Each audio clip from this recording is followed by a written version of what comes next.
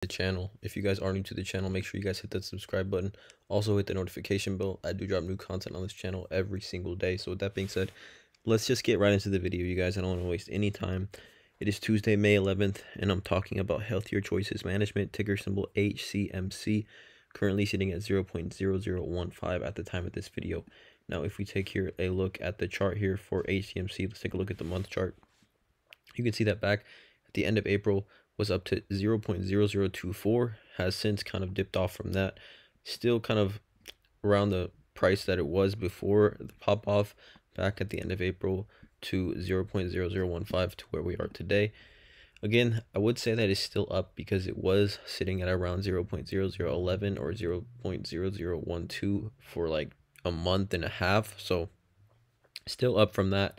But I just wanted to make this video because I do update you guys continuously on HCMC and what's going on. Nothing going on here with the court case or anything like that. Still waiting for the judge's response.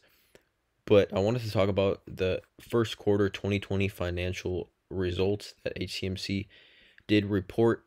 Pretty interesting, pretty strong results, I would say. So just wanted to quickly go over this. So first, you can see first quarter 2021 results and highlights. The net sales from operations amounted to approximately 3.5 million, down 14% from the same period last year, which is obviously a significant portion related to COVID-19 sales. COVID-19 sales surge in the grocery department. Total operating expense was approximately 2 million for the 3 months ended in March 31st, 2021, a decrease of 15%. Net loss from operations was 696,000, a 1% decline from the prior year. And adjusted EBITDA loss amounted to 394,000, which is an improvement of approximately 9% when compared to the same period last year. The CEO, Jeffrey Holman, who, if you guys are a shareholder of HCMC, you're very familiar with Jeffrey Holman. I feel like he's one of the more transparent and just overall publicly directly talking to his shareholders. He does a great job, is what I'll say. So Jeffrey Holman says we are pleased with our first quarter results, which reflect the normalizing of sales, increasingly improving momentum of our operating cost reductions. And he also says we continue with our commitment to better the fundamentals of our operations. The progress made is largely attributable, simplifying our structure, sharpening our focus, and we believe that our businesses are well poised to continue delivering operational improvement.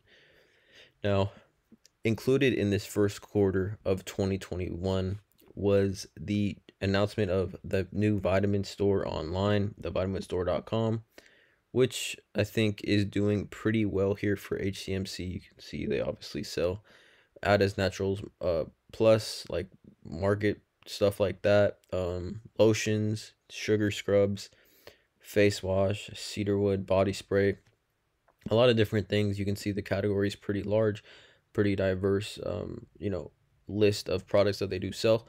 So again, like I've talked about in previous videos in regards to HCMC, I definitely think that they are making strong moves here, and this is nothing to do with the pending patent infringement lawsuit with Philip Morris.